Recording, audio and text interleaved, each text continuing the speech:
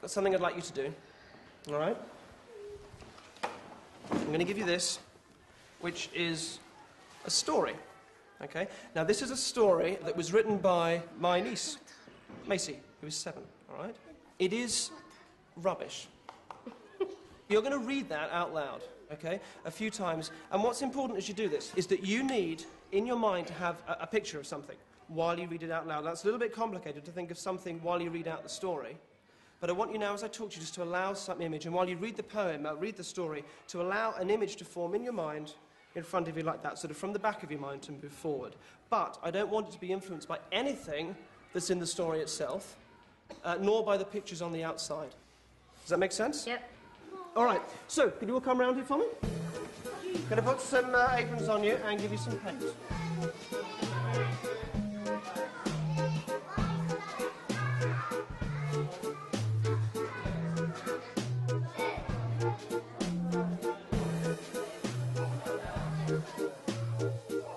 Okay, you're all sat very nicely. Thank you for that.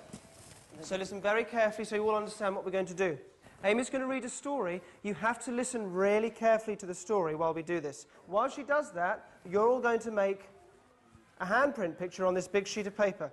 And while you do it, no talking's allowed because you've ought to really listen to the story that Amy's talking to you about. All right? Off you go. Would you like to read for us, Amy? Near the biggest tree that ever grew by the fence down by the duck pond lived a duck called Dan. He decided he hated yellow. I really hate my beak, it's unbearable. Boo-hoo, he'd sob.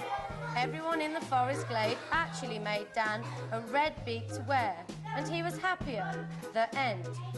Near the biggest tree that ever grew by the fence down by the duck pond lived a duck called Dan. He decided he hated yellow. I really hate my beak, it's unbearable. Boo-hoo, he'd sob. Everyone in the forest glade actually made Dan a red beak to wear, and he was happier. The end. Near the biggest tree that ever grew by the fence down by the duck pond... Okay, stop, guys. Thank you very much indeed. Thank you, Amy. Thank you for reading that horrific story so many times. Thank you all, and very well done. You were brilliant. Just a second. Just stay there for me while I just talk to Amy. Shh. How you doing? Enjoy the story? Yeah, fantastic. Yeah, let's just show it to me for a second. While you were reading that out, you were focusing on an image, you were thinking of something in your head. All right. And obviously, just for the record, you hadn't told me what that was going to be or anything like that. That was just something you did as you were doing it. Was it in any way influenced by any of the things on this page? No. Not at all. It was just something out of nowhere and just in your head? Yep. There is no possible way that I could know what that is right now, is there? I would have thought so, no?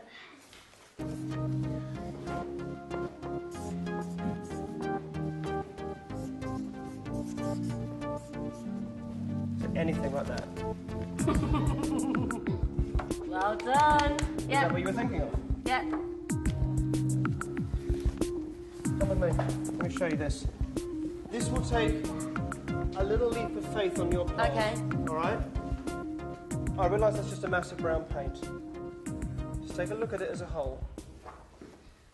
If for a moment we just ignore this corner here, which has all gone a bit wild and a bit mad, just imagine no, that I can see. Can you see it? That's slightly freaky. 2 legs, arm coming down there, ignore that corner, there'll be Yeah. another arm there, the body and the head, there's even a face in there as well. It's a teddy bear. That's freaky. Well done, kids, you were brilliant!